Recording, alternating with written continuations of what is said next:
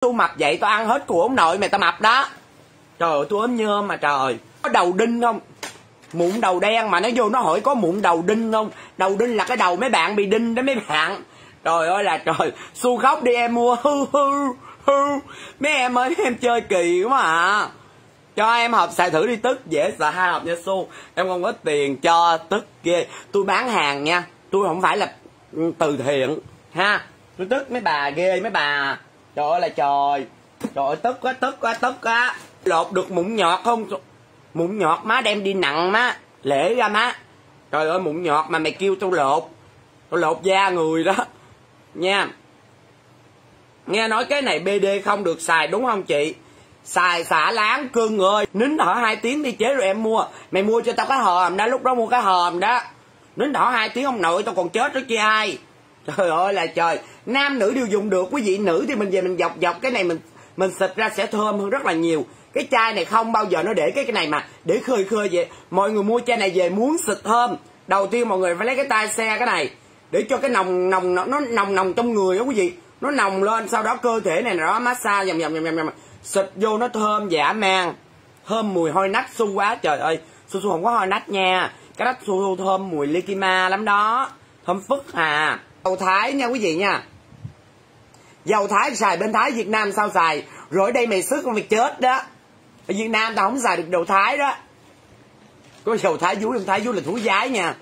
Rồi Su ơi đừng lau chim nữa. Mấy nay Su lau chim hơi nhiều. Tao lau vậy đó được không? Tao thích vậy đó được không Xiên Lê? Hả? Trời ơi trời. Dầu Thái sao bán ở Việt Nam? Rồi giờ thích bán Việt Nam được không? Dầu này bôi vô mắt được không? Được nha Như Quỳnh. Nếu mà em mua đó thì Su tặng em. Để em bôi vô mắt cho em thành độc nhãn lông em đuôi chơi nha. Dầu Thái 2 chai 85 nha quý vị nha. Sử dụng rất là tốt luôn. Dầu paraben. Tức quá à. Mấy cái con này rồi. So bóp. Trời ơi cái này nè. Đợt thiếu hàng đúng không? Hôm bữa em về 50 hộp này. Em về 50 hộp này. Không có hàng mà bán. 50 hộp mà không đủ bán đó quý vị. Đợt mình xoa đít được không? Mày bỏ 150.000 ra mày xoa ở dưới nách. Mày cũng không ai dám nói hết trơn á. Trời ơi trời. Em đau bụng xoa được không má? Má cái nào đau xương, nhức khớp, đau nhức cơ bắp ta xài. Đau trĩ có gì? Ê cái dầu xoa bóp tự nhiên mày xoa vô cái búi trĩ là sao mày vô mày hỏi em đau trĩ em xài được không? Mày đau trĩ mày sức vô hai má ơi nó nóng nó quéo cục trĩ mày nó rút vô cái ruột mày luôn á. Chứ ở đó mà mày giỡn. Trời ơi trời. Dầu này xoa bóp đau lưng nhức khớp gì đó. Gai cột sống đau cột sống gì đó dầu xoa bóp mấy má.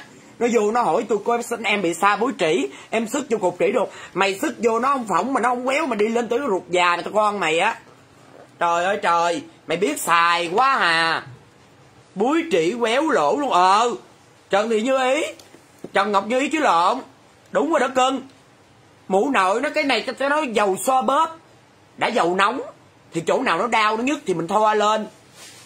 Ông nội nó đi vô nó hỏi em bị sao búi trĩ em sức vô đầu búi trĩ được không? Mày sức vô nó không rút lên tới cái bao tử mày tao con mày á. Trời nó trái cái búi trĩ mày luôn lúc uổng không?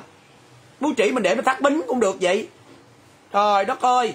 Em bị hôi chân em xoa được không? Em ơi hôi chân em chế nguyên cái chai này vô cái chân em nha.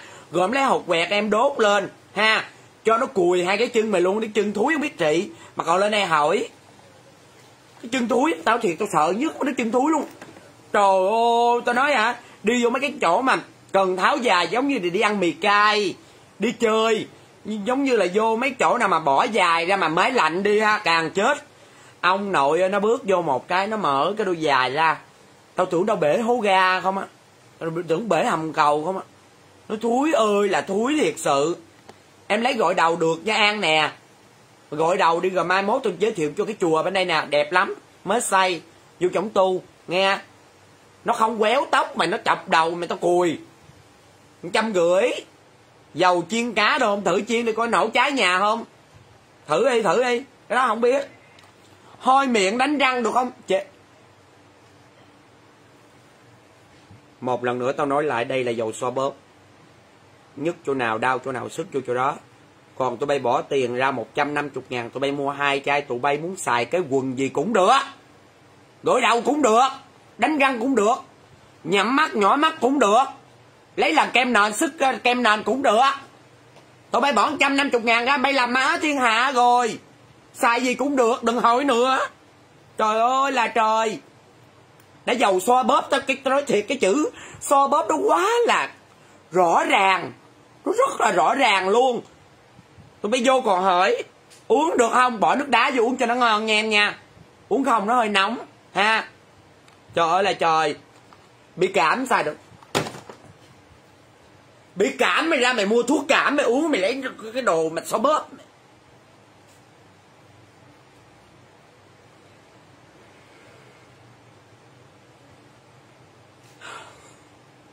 Cái gì là Phật.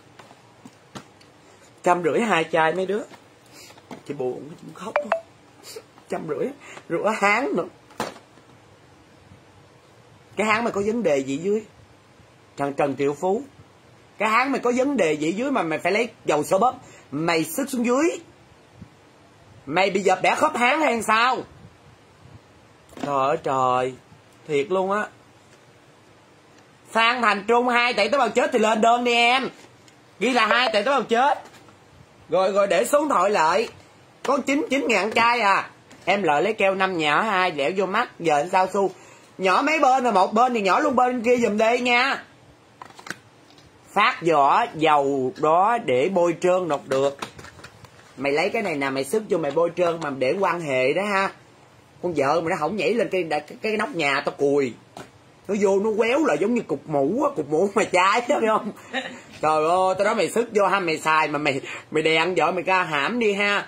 Xài này thế keo bôi trơn ông nội ơi, cái đó đó nó quéo lại giống như mà cái bịch mũ mà tụi bay hơi lửa cái nó dúng lại á, nó nóng lắm ông nội.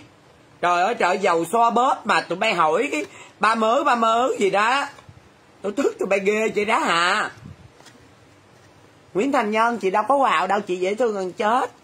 Giới thiệu với mọi người, Su Su không có chửi ai mọi người, xin giới thiệu với mọi người đây là dầu xoa bóp, mình đau chỗ nào mình nhức chỗ nào mình so cho nó, mình bóp cho nó, bóp cho mọi người nha. Sức vô có hết cỏn không? Su cỏn là gì không biết. Hoàng Ngọc Lâm lấy em 2 chai, biết chai gì, chai rượu đế hay chai gì thì bây giờ em lên đơn em ghi là em 2 chai tại tế bào chết hay là 2 chai xoa bóp. Có cọc đâu, Su đâu có cọc gì đâu mọi người. Mọi người nói gì hả? Su có bị BD không?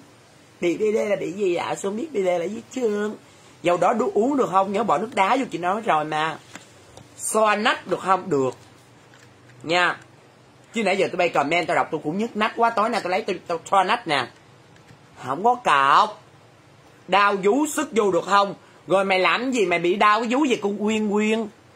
Mày làm gì cũng vừa phải thôi, mày cho tụi nó nhồi cho giữ vô cái vú chứ không phải cái bánh bao đâu, mày làm gì nhồi dữ vậy?